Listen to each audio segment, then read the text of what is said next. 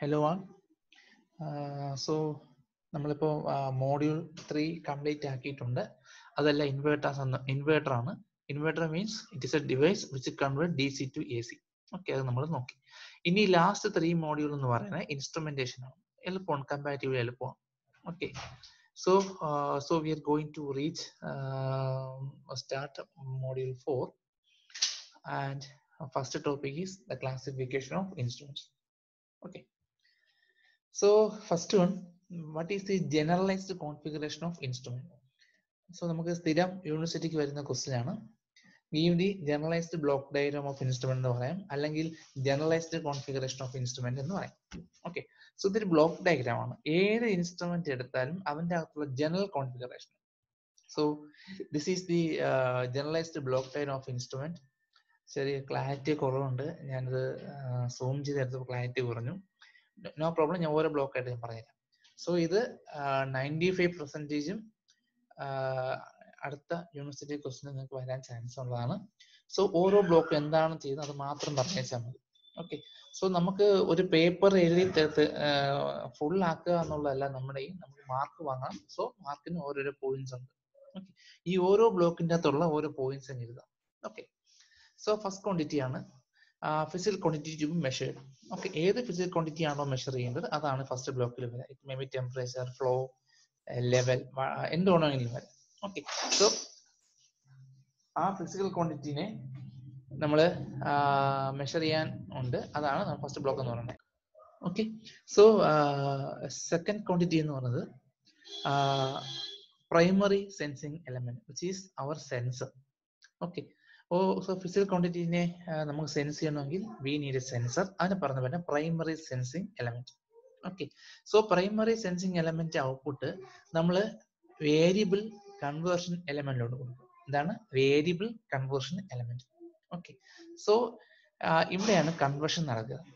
Okay, suitable electrical ഫോമിലോട്ട് മാറ്റുന്നതാണ് ഈ third block, variable conversion element. Okay, so അങ്ങനെ convert ചെയ്ത ഈ എലിമെന്റിനെ, ഓക്കെ, അതില് നോയിസ് ഒക്കെ ഉണ്ടെങ്കിൽ നോയിസ് ഒക്കെ മാറ്റാൻ വേണ്ടിയിട്ടാണ് നമുക്ക് വേരിയബിൾ മാനിപ്പുലേഷൻ എലമെന്റ് എന്ന് പറയും. Variable manipulation element, that is the fourth one. Okay, suppose ഈ കൺവേർഷൻ നടക്കുമ്പോഴത്തേക്കും എന്തെങ്കിലും നോയിസോ എന്തെങ്കിലും ഉണ്ടെങ്കിൽ അതിനെ റിമൂവ് ചെയ്യാൻ വേരിയബിൾ മാനിപ്പുലേഷൻ എലമെന്റ് ചെയ്യും. ഓക്കെ, എന്നിട്ട് ഇതിനെ ചിലപ്പോൾ ട്രാൻസ്മിഷൻ എലമെന്റ് ഉണ്ടോ, അതായത് നമ്മൾ വയറോ അല്ലെങ്കിൽ വയർലെസ്സോ ആയിട്ടുള്ള ഒരു ട്രാൻസ്മിഷൻ എലമെന്റ്. കാരണം ഒരു ഫിസിക്കൽ ക്വാണ്ടിറ്റി മെഷർ ചെയ്യുമ്പോഴത്തേക്കും ആ പ്ലാന്റിന്റെ അടുത്തായിരിക്കും ഇത്രയും ബ്ലോക്കുകൾ ഉണ്ടാവുക. ഓക്കെ, സപ്പോസ് ഒരു വലിയൊരു ബോയിലർ ആണെന്ന് കൺസിഡർ ചെയ്യുക. ആ ബോയിലറിന്റെ ടെമ്പറേച്ചർ എനിക്ക് മെഷർ ചെയ്യണം. ഓക്കെ, സോ ഇത്രയും പോർഷൻ എല്ലാം ബോയിലറിന്റെ അടുത്തായിരിക്കും ഇരിക്കുക.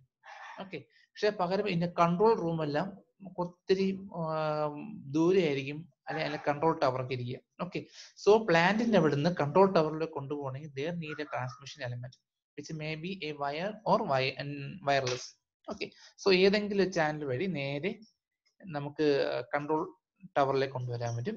അവിടെ ഡേറ്റ പ്രോസസ്സിംഗ് എലമെന്റ് ഉണ്ടാവും. ഡേറ്റ പ്രോസസ്സിംഗ് എലമെന്റ് അതായത് ഈ ഫിസിക്കൽ ക്വാണ്ടിറ്റിനെ ഈ 2 തവണ കൺവേർട്ട് ചെയ്ത് ട്രാവൽ ചെയ്ത് കൊണ്ടുവരുന്നതിന് അതിൻ്റെ അകത്ത് ചിലപ്പോൾ നോയിസ് ഉണ്ടാവാം, അല്ലെങ്കിൽ ചിലപ്പോൾ അതിന്റെ ആംപ്ലിഫിക്കേഷൻ പർപ്പസ് ഉണ്ടാവാം, എന്തെങ്കിലുമൊക്കെ ഉണ്ടാവാം. ഓക്കെ, ചിലപ്പോൾ ട്രാൻസ്മിഷൻ ചെയ്യുമ്പോഴത്തേക്കും നമ്മൾ മോഡുലേഷൻ ചെയ്യും. സോ മോഡുലേഷൻ ചെയ്യണമെങ്കിൽ ഡിമോഡുലേഷൻ ചെയ്യണം. ഓക്കെ, സോ അങ്ങനത്തെ ഓപ്പറേഷൻ എല്ലാം ചെയ്യുന്നതാണ് data processing element. Okay, so ആ പ്രോസസ് ചെയ്ത് നമുക്ക് ഡിസ്പ്ലേ ചെയ്യാൻ പാകത്തിലാക്കും. വീഡിയോ ആംപ്ലിഫയറോ അല്ലെങ്കിൽ ഓഡിയോ ആംപ്ലിഫയറോ ഒക്കെ ചെയ്ത് നമുക്ക് എന്താണോ പ്രസന്റ് ചെയ്യേണ്ടത് ആ രൂപത്തിലാക്കി മാറ്റും. സോ ഇതാണ് ഡേറ്റ പ്രസന്റേഷൻ എലമെന്റ്. ഇവിടെ ഡേറ്റ പ്രോസസ് ചെയ്ത് ഡിസ്പ്ലേ ചെയ്യുന്ന ഫോമിലാക്കി മാറ്റിയിട്ട് ഈ ഡേറ്റ പ്രസന്റേഷൻ എലമെന്റിലോട്ട് പോകും. ചിലപ്പോൾ സൗണ്ട് ആയിരിക്കാം, അല്ലെങ്കിൽ അലാറം ആയിരിക്കാം, അല്ലെങ്കിൽ LED ഡിസ്പ്ലേ ആയിരിക്കും. ഈ പ്രസന്റേഷൻ എലമെന്റിൽ അത് പ്രസന്റ് ചെയ്യും. ഓക്കെ, സോ ഒബ്സർവർ എഞ്ചിനീയേഴ്സിനോ അല്ലെങ്കിൽ പ്ലാന്റ് എഞ്ചിനീയേഴ്സിനോ ഒക്കെ കറക്റ്റ് ഈ ഡിസ്പ്ലേ എലമെന്റ് നോക്കിക്കഴിഞ്ഞാൽ എന്ത് ഫിസിക്കൽ ക്വാണ്ടിറ്റി ആണോ മെഷർ ചെയ്തത് അതിവിടെ കാണിക്കും. അത് നമുക്ക് ഒബ്സർവറിന് മനസ്സിലാക്കാം. ഓക്കെ, സോ ഇതാണ് ജനറലൈസ്ഡ് കോൺഫിഗറേഷൻ ഓഫ് ഇൻസ്ട്രുമെന്റ്. ഇത് വളരെ ഇമ്പോർട്ടന്റ് ആണ്, നിങ്ങൾ മിസ് ചെയ്യരുത്. 1 2 3 4 5 6 7 8 8 ബ്ലോക്ക്. 8 ബ്ലോക്കിനെ പറയാനായിട്ട് 8 പോയിന്റ് ബസ് നമുക്ക് നല്ല മാർക്ക് കിട്ടും. പക്ഷെ ഇതിൽ നമ്മൾ ഒരു പേജ് ഫുൾ എഴുതി നിറയ്ക്കണമെന്നില്ല, ഈ പോയിന്റ്സ് മാത്രം മതി. ഓക്കെ, ശരി. സോ അടുത്ത ഒരു ടോപ്പിക്കാണ്, ഇതും ഒരു എസ്സേ ആണ്, classification of instrument. We can classify instrument in so many വേ. ഒത്തിരി മെത്തേഡ് ഉണ്ട് ക്ലാസിഫൈ ചെയ്യാനായിട്ട്, പക്ഷെ എല്ലാം പറയുന്നില്ല. നമുക്ക് മനസ്സിൽ നിൽക്കാൻ പാകത്തിലുള്ള ഒരു 5 ക്ലാസിഫിക്കേഷൻ ആണ് ഞാൻ ഇവിടെ പറയുന്നത്, സോ ദാറ്റ് നിങ്ങൾക്ക് പെട്ടെന്ന് ഓർമ്മയിൽ നിൽക്കും. ഓക്കെ, നമുക്ക് ഫസ്റ്റ് ക്ലാസിഫിക്കേഷൻ എന്ന് പറഞ്ഞാൽ ജനറൽ ക്ലാസിഫിക്കേഷൻ. ഇത് കാണുമ്പോൾ തന്നെ നിങ്ങൾക്ക് ഓരോ പോയിന്റും പറയാൻ പറ്റും. ഫസ്റ്റ് എന്ന് പറഞ്ഞാൽ മെക്കാനിക്കൽ ഇൻസ്ട്രുമെന്റ്. ഓക്കെ, ഈ മെക്കാനിക്കൽ ഇൻസ്ട്രുമെന്റ് എന്ന് പറഞ്ഞാൽ mechanical instruments R instruments, they are very reliable for static and stable condition. Static കണ്ടീഷനും stable condition എല്ലാം സാറ്റിസ്ഫൈ ചെയ്യുന്ന ഇൻസ്ട്രുമെന്റ്സ് ആണ് മെക്കാനിക്കൽ ഇൻസ്ട്രുമെന്റ്. ഓക്കെ, അതിന്റെ ഡ്രോബാക്ക് എന്ന് പറയുന്നത് ഇതിന്റെ വെയിറ്റ് കൂടുതലായിരിക്കും. Okay, and next disadvantage is that it is unable to respond rapidly. Okay, so ഇതാണ് mechanical instrument പ്ലസും മൈനസും. പ്ലസ് എന്ന് പറയുന്നത് it is very reliable four static and stable condition, and the disadvantage is that it is very heavy and unable to respond rapidly. Second on electrical instruments also stable and static condition. They are also satisfy stable and static conditions, and another advantage is that it is more rapid than mechanical. Okay, mechanical drawback unable to respond rapidly ആയിരുന്നു, പക്ഷേ electrical instrument എന്ന് പറയുന്നത് more rapid than mechanical.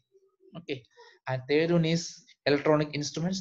These instruments are cheap and have very fast response compared to mechanical and electrical instruments. Okay, കുഴപ്പമില്ല, mechanical ആണെങ്കിൽ stable condition ആയിരിക്കും but unable to respond. Electrical ആണെന്നുണ്ടെങ്കിൽ stable തന്നെ ആയിരിക്കും but it is more rapid than mechanical. Then electronic instruments are very fast response. So compare ചെയ്ത് പഠിക്കാൻ എളുപ്പമായിരിക്കും. And second classification is based on the instrument characteristics. Okay, അത് കണ്ട് പേടിക്കാനൊന്നുമില്ല, ഓരോരോ പോയിന്റ്സ് നമുക്ക് കാണുന്നതിന് നിങ്ങൾക്ക് തന്നെ സ്വയം എഴുതാൻ പറ്റും.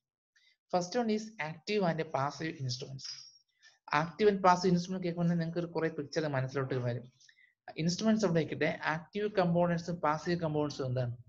Active components are component, they need some external power source for working.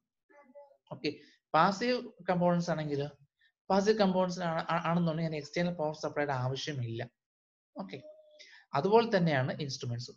So active instruments are instruments simply modulate the signal of some external power supply. It needs some external power supply and modulate that power supply according to the quantity of physical quantity to be measured. Second is passive instruments. Passive instruments ആണെങ്കിലോ അവിടെ external power supply ആവശ്യമില്ല. In this instrument, output quantity is entirely produced by the quantity being measured. എന്ത് quantity ആണോ measure ചെയ്യേണ്ടത് അവിടുന്ന് തന്നെ power വലിച്ച് ഈ പാസീവ് ഇൻസ്ട്രുമെന്റ്സ് വർക്ക് ചെയ്യും. കുഴപ്പമില്ല, ആക്റ്റീവ് ആൻഡ് പാസീവ് ഇൻസ്ട്രുമെന്റ്സ് കുഴപ്പമില്ലല്ലോ. Second one is null type and deflection type instrument. Okay, so deflection type instrument നോക്കാം. ഇതിന്റെ അകത്ത് പോയിന്റർ ഉണ്ടാവും.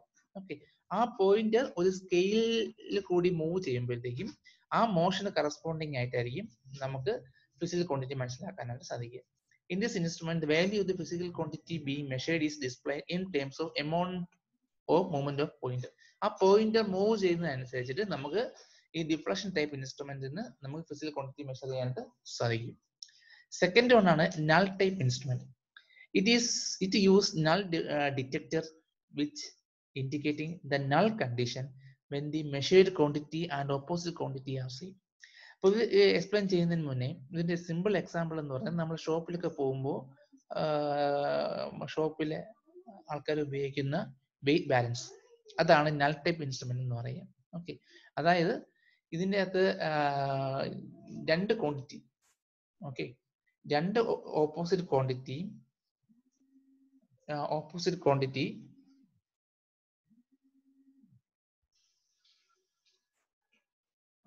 സോറി, ഇടയ്ക്കൊരു ഫോൺ കോൾ വന്നപ്പോൾ ബ്രേക്ക് ആയിപ്പോയി.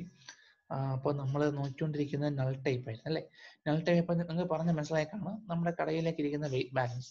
ഓക്കെ, അതിനകത്ത് രണ്ട് ക്വാണ്ടിറ്റിയും സെയിം ആയിട്ട് വരികയാണെന്നുണ്ടെങ്കിൽ it show null Okay, it show zero quantity or null condition. ഇപ്പൊ ഇതിൽ ഏതെങ്കിലും ഒരു ആമില് കൂടുകയോ കുറയുകയോ ചെയ്യുകയാണെന്നുണ്ടെങ്കിൽ അപ്പോൾ ഇതിന് കറസ്പോണ്ടിങ് ആയിട്ട് ഡിഫ്ലക്ഷൻ ആ പോയിന്റിൽ കാണാനായിട്ട് സാധിക്കും. Okay, പ്രീഡിയം. So third one is the analogue and digital instrument. ആ വാക്കിൽ നിന്നൊക്കെ അറിയാൻ സാധിക്കും. അനലോഗ് ഇൻസ്ട്രുമെന്റ് ആണെന്നുണ്ടെങ്കിൽ gives an output that varies continuously at the physical quantity to be measured. എന്താണോ മെഷർ ചെയ്യേണ്ടത് അതിന് കറസ്പോണ്ടിങ് കണ്ടിന്യൂസ് ആയിട്ട് നമുക്ക് ആ വേരിയേഷൻ നമുക്ക് ഔട്ട്പുട്ട് കാണിക്കും. ഓക്കെ, ഇതാണ് അനലോഗ് ഇൻസ്ട്രുമെന്റ്. ഇനി ഡിജിറ്റൽ ആണെങ്കിലോ സ്വാഭാവികമായിട്ടും ഒരു ഡിസ്ക്രീറ്റ് ക്വാണ്ടിറ്റി ലൈവായിട്ട് കാണിച്ചുകൊണ്ടിരിക്കും. ഓക്കെ, അത് ചിലപ്പം നമുക്ക് ഡിജിറ്റൽ ഡിസ്പ്ലേ ആവാം, അല്ലെ, അല്ലെങ്കിൽ ചിലപ്പോൾ വെരി പ്രിസൈസ് ഡെസിമലിലോ അല്ലെങ്കിൽ ഹെക്സാ ഡെസിമലിലോ ഒക്കെ ചിലപ്പോൾ ഔട്ട്പുട്ട് കാണിക്കും. അപ്പൊ സപ്പോസ് നമുക്ക് ഒരു കിലോയുടെ ഒരു സാധനം വാങ്ങുകയാണെങ്കിൽ ആ ഡിജിറ്റൽ ഇൻസ്ട്രുമെന്റ് വെക്കുകയാണെങ്കിൽ 1 കിലോ കറക്റ്റ് നമുക്ക് കാണിക്കും. ബൈനറി ആവണമെന്നില്ല, പ്രിസൈസ് ഡെസിമൽ ആവാം അല്ലെങ്കിൽ ഹെക്സാ ഡെസിമൽ ആയിരിക്കാം. Okay, and these analogue and digital instruments, sorry analogue അല്ല, digital instruments R work on the principle of quantisation. Okay, നമുക്കറിയാം. So instrument characteristics വെച്ചാണെങ്കിൽ active and passive പ്രത്യേകം പറയാനില്ല. Null and deflection. ഡിഫ്ലക്ഷൻ ആണെങ്കിൽ ഒരു സ്കെയിലിന്റെ ഇൻഡിക്കേഷനിൽ നമ്മൾ pointer move ചെയ്യും, എന്തോ ഒരു പോയിന്റർ മൂവ് ചെയ്തു അതായിരിക്കും ആ ഫിസിക്കൽ ക്വാണ്ടിറ്റി. ദെൻ നൾ ആണെന്നുണ്ടെങ്കിൽ എന്തായിരിക്കും? നൾ ആണെന്നുണ്ടെങ്കിൽ നമ്മളെ വെയിറ്റ് ബാലൻസ് ആണ്. രണ്ട് ആമിൽ അല്ലെങ്കിൽ രണ്ട് ഓപ്പോസിറ്റ് ക്വാണ്ടിറ്റിയിലും സെയിം ആണെന്നുണ്ടെങ്കിൽ ഇറ്റ് ഷോ നൾ ഡിഫ്ലക്ഷൻ അല്ലെങ്കിൽ സീറോ. ഓക്കെ, ഏതെങ്കിലും ആമില് ഡിഫ്ലക്ഷൻ ഏതെങ്കിലും ഫിസിക്കൽ ക്വാണ്ടിറ്റി സെയിം അല്ല എന്നുണ്ടെങ്കിൽ so that much deflection is shown in null type. പിന്നെ അനലോഗും ഡിജിറ്റലും കുഴപ്പമില്ല. Then classification based on the calibration report. Calibrate അത് വെച്ചാണെങ്കിൽ എങ്ങനെ ക്ലാസിഫൈ ചെയ്യാം? And first one is absolute instrument. Okay, absolute ഇൻസ്ട്രുമെന്റിലെ physical quantity എങ്ങനെ measure ചെയ്യുന്ന വെച്ച് കഴിഞ്ഞാൽ ഇൻസ്ട്രുമെന്റിന്റെ അകത്ത് ഒത്തിരി കോൺസ്റ്റൻസ് ഒക്കെ ഉണ്ടാകും. ആ കോൺസ്റ്റന്റ് ടൈമിലായിരിക്കും ഫിസിക്കൽ ക്വാണ്ടിറ്റി റെപ്രസെന്റ് ചെയ്യുക. Okay, so absolute instrument, such instruments give the magnitude in terms of constant of instrument. Okay, ആ ഇൻസ്ട്രുമെന്റിന്റെ ഏതെങ്കിലും കോൺസ്റ്റന്റിന്റെ ടേംസിലായിരിക്കും ഈ ഫിസിക്കൽ ക്വാണ്ടിറ്റി നമ്മൾ മെഷർ ചെയ്യുക. ദെൻ സെക്കൻഡറി ഇൻസ്ട്രുമെന്റ് ആണെങ്കിലോ, സെക്കൻഡറി ഇൻസ്ട്രുമെന്റ് ആണെങ്കിൽ these have to calibrate by comparison with absolute instrument. Okay, ഇത് comparison ചെയ്യും. Secondary instrument ആകുമ്പോൾ അതിന് കമ്പാരിസൺ ചെയ്യും വിത്ത് അബ്സല്യൂട്ട് ഇൻസ്ട്രുമെന്റ്. തൊട്ട് മേലിൽ പറഞ്ഞ അബ്സല്യൂട്ട് ഇൻസ്ട്രുമെന്റുമായിട്ട് കമ്പയർ ചെയ്തിട്ടായിരിക്കും ഇതിന്റെ അകത്ത് മെഷർമെന്റ് പറയുക. ഓക്കെ, അതാണ് അബ്സല്യൂട്ട് ഇൻസ്ട്രുമെന്റും സെക്കൻഡറി ഇൻസ്ട്രുമെന്റ്സ് എന്ന് പറയാം. അബ്സല്യൂട്ട് ഇൻസ്ട്രുമെന്റ് ആണെന്നുണ്ടെങ്കിൽ physical quantity to be measured in compared with constant of the instrument. Instrument ഏതെങ്കിലും കോൺസ്റ്റന്റുമായിട്ട് കമ്പയർ ചെയ്തായിരിക്കും നമുക്കിവിടെ ഫിസിക്കൽ ക്വാണ്ടിറ്റി മെഷർ ചെയ്യുക. അതേസമയം സെക്കൻഡറി ഇൻസ്ട്രുമെന്റ് ആണെങ്കിലും, സെക്കൻഡറി ഇൻസ്ട്രുമെന്റ് എന്ന് പറയുന്നത് നേരത്തെ നമ്മൾ പറഞ്ഞ അബ്സല്യൂട്ട് ഇൻസ്ട്രുമെന്റുമായിട്ട് കമ്പയർ ചെയ്തായിരിക്കും നമുക്ക് സെക്കൻഡറി ഇൻസ്ട്രുമെന്റ് വർക്ക് ചെയ്യുക. സോ കാലിബ്രേഷൻ വെച്ചിട്ട് നമുക്ക് രണ്ടായിട്ട് ക്ലാസിഫൈ ചെയ്യാം. ഒന്ന് അബ്സല്യൂട്ട്, സെക്കൻഡ് ഒന്നാണ് സെക്കൻഡറി. ഓക്കെ, ഇത് അബ്സല്യൂട്ട് ഇൻസ്ട്രുമെന്റ് ഒന്ന് ഓർത്ത് വെച്ച് കഴിഞ്ഞാൽ സെക്കൻഡറി ഇൻസ്ട്രുമെന്റ് വർക്ക് ചെയ്യും നിങ്ങൾക്ക് പറയാൻ സാധിക്കും. Then fourth classification is based on the nature of instrument. Okay, indicating instruments ആണ് ഫസ്റ്റ് വൺ. ഓക്കെ, ഇൻസ്ട്രുമെന്റിന്റെ നേച്ചർ വെച്ചിട്ട് നമുക്ക് എങ്ങനെ ക്ലാസിഫൈ ചെയ്യാം. And first one is indicating instrument. അത് നമുക്ക് പ്രത്യേകം പറയാനൊന്നുമില്ലല്ലോ. ഇൻഡിക്കേറ്റിംഗ് ഇൻസ്ട്രുമെന്റ് ആകുമ്പോൾ this instrument give the magnitude of the quantity at the time when it is measured. Okay, അതായത് ഒരു ഇൻഡിക്കേറ്റ് ചെയ്യും. മേ ബി ഡിജിറ്റൽ ആവാം, കണ്ടിന്യൂസ് ആവാം, സ്കെയിൽഡ് പോയിന്റർ ആവാം. എന്തായാലും നമുക്ക് ഒരു ഡേറ്റ നമുക്ക് നേരിട്ട് മെഷർ ചെയ്യാൻ പറ്റുന്നതാണ് പറയുന്നതാണ് indicating instrument. Second one recording instrument. നമുക്കറിയാം റെക്കോർഡിംഗ് എന്തായിരിക്കും? ആ റെക്കോർഡിംഗ് ഇൻസ്ട്രുമെന്റിന്റെ അകത്ത് മെമ്മറി ഉണ്ടായിരിക്കും. ഈ മെമ്മറിക്ക് അപ്പം ഈ മെമ്മറി സ്ലോട്ടിന്റെ അകത്തെല്ലാം ഓരോ ഫിസിക്കൽ ക്വാണ്ടിറ്റി മെഷർ ചെയ്ത് സ്റ്റോർ ചെയ്ത് വെക്കും over A given period. Okay, പ്രത്യേകം പറയാനെന്നുണ്ട്. റെക്കോർഡിംഗ് ഇൻസ്ട്രുമെന്റ് ആകുമ്പോൾ റെക്കോർഡ് ഡേറ്റാസ് നമുക്ക് റെക്കോർഡ് ചെയ്യാൻ സാധിക്കും കുറച്ച് സമയത്തേക്ക്. ദെൻ ഇന്റഗ്രേറ്റിംഗ് ഇൻസ്ട്രുമെന്റ് എന്ന് പറയുന്നത് അതും റെക്കോർഡിംഗ് ഇൻസ്ട്രുമെന്റിനോട്ടൊക്കെ സെയിം തന്നെയാണ്. ബട്ട് അത് കുറച്ച് മണിക്കൂറത്തേക്കോ കുറച്ച് ദിവസത്തേക്കോ അല്ലെങ്കിൽ ഒരു മാസത്തേക്കോ ഉള്ള ഡേറ്റനെ ഇന്റഗ്രേറ്റ് ചെയ്തിട്ട് ആ റിസൾട്ട് എന്ത് ചെയ്യും? സ്റ്റോർ ചെയ്ത് വെക്കും. അതിന് ഏറ്റവും ഒരു എക്സാമ്പിൾ ആണ് വീട്ടിലുള്ള നമ്മുടെ ഡൊമസ്റ്റിക് പവർ മീറ്റർ.